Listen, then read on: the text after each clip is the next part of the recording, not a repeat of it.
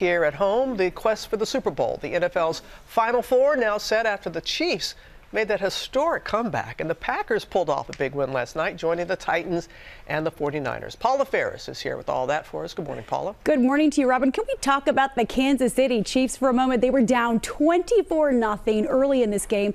It looked like it was going to be an absolute rout. Now, if you stopped watching the game like many fans did, some even left the game, well, you missed one of the greatest comebacks in playoff history. The Kansas City Chiefs pulling off one of the greatest comebacks ever, clawing back from a 24-point deficit to beat the Houston Texans.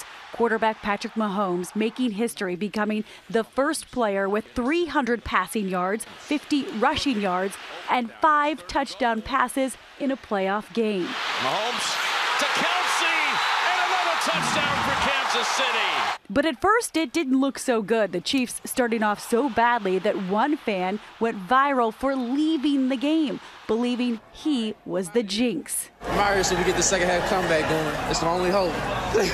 And sure enough, once he left, Kansas City began to rally, scoring so much that Arrowhead Stadium ran out of touchdown fireworks, beating the Texans 51-31.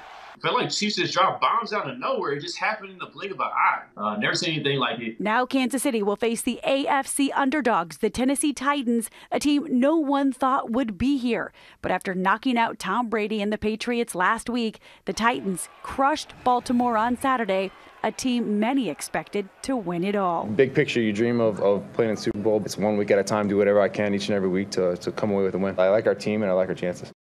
Also, Green Bay, they edged the Seattle Seahawks last night. They're going to meet the 49ers in the NFC Championship. But can we talk about the Titans and the Chiefs? Let's talk about what the Titans have done. They go into Foxborough, beat New England on their turf, and then Baltimore, they take them out as well. I know. That's why you watch the playoffs. That's it. Thank you, Paula.